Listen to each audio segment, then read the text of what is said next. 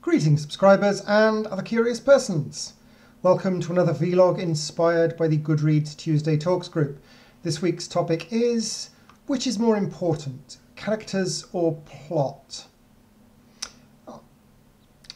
To a certain extent, they're the same thing.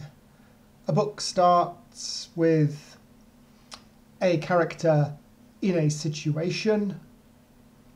They react to changing events in ways that align with their character or are deliberate attempts to act out of character, and then further events happen and the book eventually ends with either them having won or lost, depending on the choices they made and the events that happen.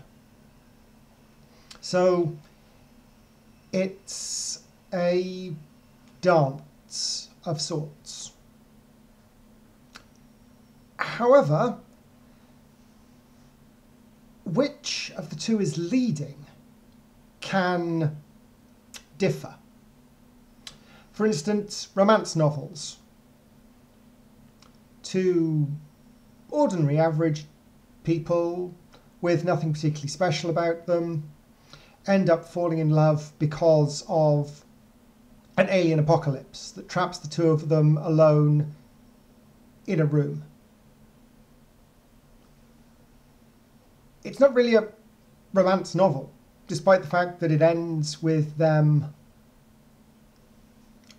together, because the challenge puts them together, but romance is about the people, the why of their falling in love, the choices they make to overcome whatever psychological barriers there are to the two of them getting together.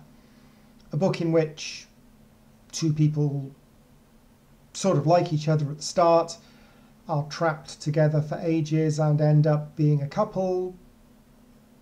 It's the wrong kind of challenge. So in that, whilst it seems like the characters are more important, the plot is also a driver. It's potentially more important. There has to be something to stop them getting together, which can be character or can be plot. But the characters alone don't do it. However, if we look at something where someone is in danger, like a fantasy novel. So we'll have a farm boy. We'll call him a nice heroic name like Simon. And Simon is a farm boy. He's lived an average life. Raiders attack his farm, steal his best friend, who, once she's gone, he realises he actually fancies.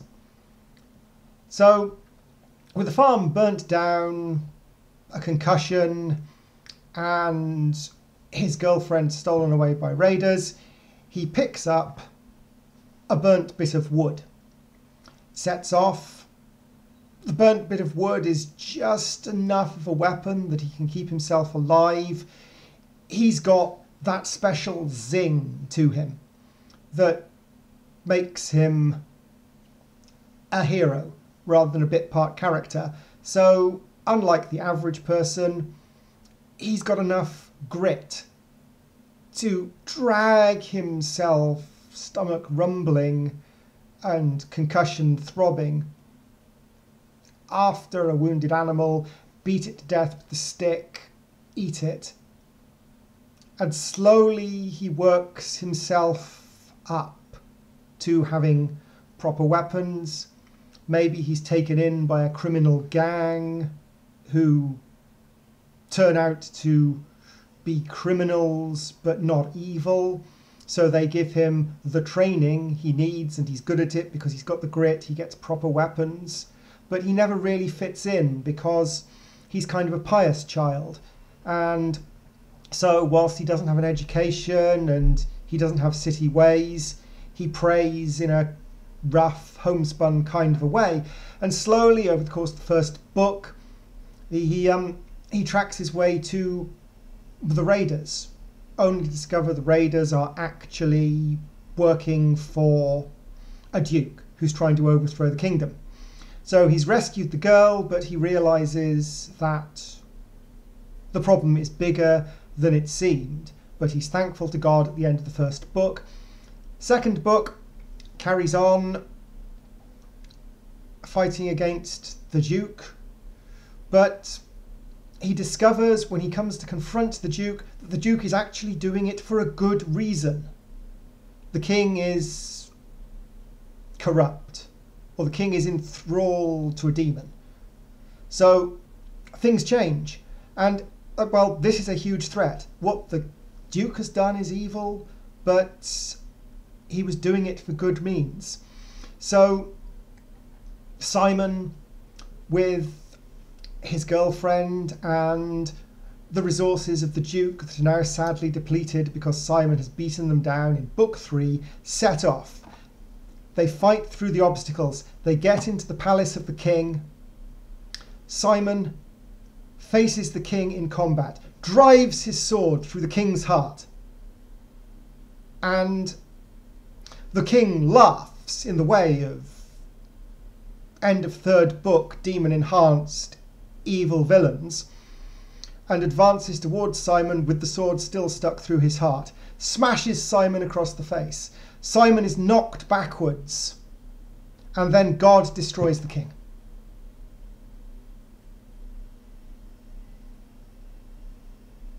It's not a very satisfying ending, is it? Plot, the events that happen don't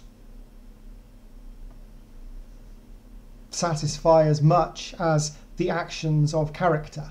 We expect a book to revolve to an extent on the actions of the character.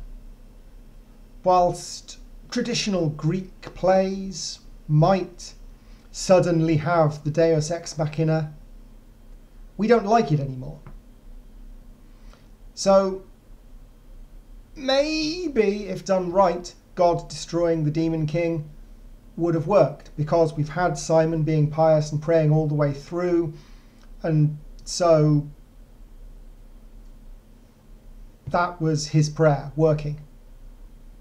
Or one of the other characters revealed that his piety changed them, and so at the critical moment they prayed and God answered. But imagine if we hadn't bothered with the piety at all, if he was a simple boy who didn't really have any faith. If he'd got through on grit and willpower and self-esteem, but hadn't been praying all the time, how much less satisfying that would be. So they are differently important because of what we expect. As you ask Herodotus or Aristotle, and Deus Ex Machina is probably going to be utterly fine. They're going to watch that. That fits their narrative structure. You show a modern reader a Greek tragedy, potentially reskinned so that it's about present-day people in present-day language rather than a script in Attic Greek, and they're going to find the Deus Ex Machina very unsatisfying because they want the ending to be about the character. They like a certain amount of reversal, but fundamentally the character has to have made a difference. Now, this isn't utterly, completely true of everything. Take Raiders of the Lost Ark. Indiana Jones does nothing. Start of the film, the Nazis going to get the Ark, open the Ark, and suffer the consequences of being unrighteous. End of the film, the Nazis have the Ark, they open the Ark and suffer the consequences of being unrighteous. But it's an enjoyable film because it's fun, it thrills and spills. We like the character. We like the character so much that we don't care that they don't actually affect the plot. That it comes out the same at the end as it did at the beginning. So, which is more important? The one that you want at that particular moment, potentially, or not which one it is, but how they're done. Do we like this character? Biography potentially is entirely character, even more than romance. We're interested in the person. Or war stories, military science fiction. There are some readers of military science fiction who make a distinction between adventure stories during a time of war and military science fiction, because what they're looking for isn't the noble captain of a battlecruiser who is a little bit worried about his family and has a second in command who has a different approach to things, and the two of them are going to have to resolve it in certain ways. What they're looking for is battlecruisers facing off against battlecruisers, descriptions of how they move. So it's almost all plot. It's not about the characters so much as the characters are a convenient skin for something that acts in a tactical and strategic way and has a plausible degree of human error caused by stress. So character is very definitely secondary in certain types of military fiction. So there we go. Important is, as ever, an entirely subjective experience. Toodaloo.